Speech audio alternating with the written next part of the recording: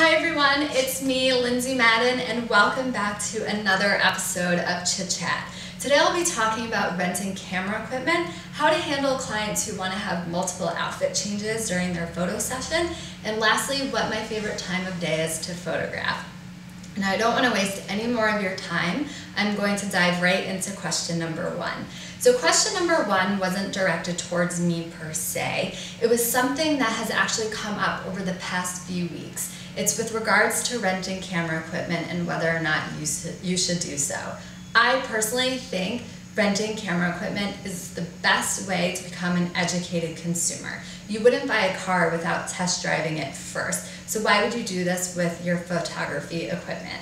When I first started in photography, I was incredibly overwhelmed with the prices of cameras, of lenses, of flashes, you name it. But I knew I wanted to show up to my photo shoots with the best equipment. And I didn't want to be scared off by the funds that I didn't have for buying this equipment. So I started to rent. And it was absolutely wonderful because I became educated about the items I was using, that ultimately when I went to purchase them, I knew that this was the specific lens or the specific camera that I wanted in my little arsenal.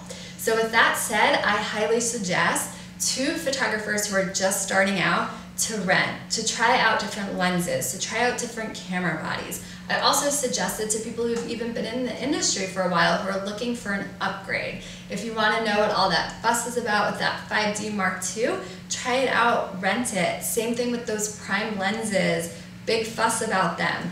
Rent it, try it out. I currently am renting different macro lenses, different wide angle lenses, just so I know and become educated about ultimately what I'm going to buy next. So with that said, I'm based in New York City, so I rent from Adorama. They're here in New York City, based in Chelsea, and it's very, very simple to do. You just go on their website to the rental department, you check off the items that you want to rent. You have the option to rent for a day, a 3-day weekend, or even a week. And from there, you just go and pick it up, and once you're finished, you just drop it off. It is so simple. And I do believe that they ship to you as well if you're not in New York City. Some other companies that allow you to rent lenses, if you aren't here in New York City and do need a shipment made to you, would be lensdepot.com as well as borrowlenses.com. So those latter two companies I've never actually dealt with, so I don't want to say one way or another about how they are. So I would definitely highly suggest that you just check it out yourself. So I really hope this answered some questions that you may be having if you're looking to make an upgrade, or most importantly, if you're a photographer just getting started. Now my next question comes from Diana, and she asks, how do you handle clients who want to have multiple outfit changes while having a photo session? Well, Diana, this is a great question and something that I do want to touch upon a little bit.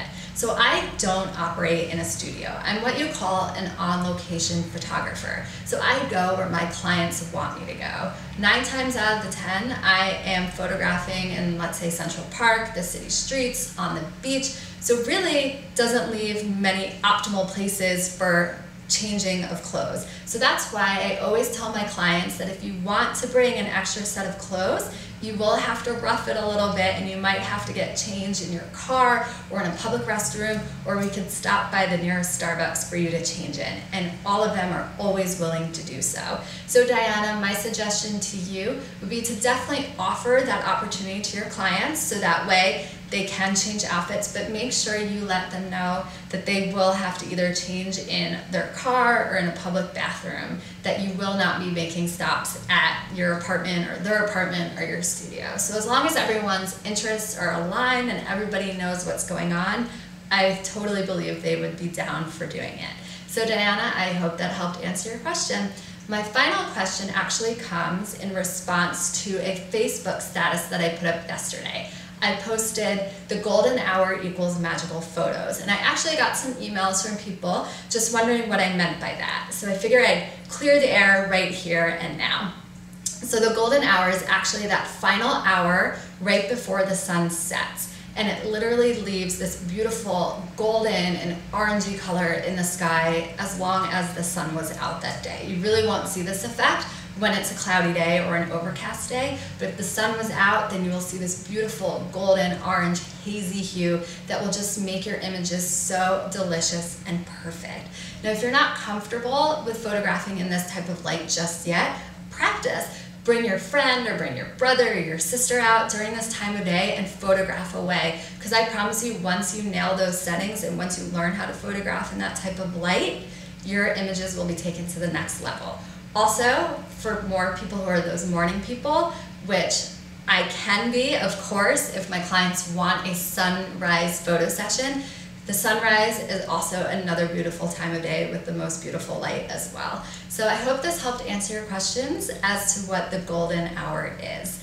Well, everyone, this concludes another episode of Chit Chat. Again, if you have any questions at all that you would like answered on a future episode, please send them my way and I will do my best to stay on top of this. I know I haven't been up here for probably a few weeks now, and I am truly, truly sorry. So until then, until my next episode, have a wonderful week and keep those questions coming in. Bye.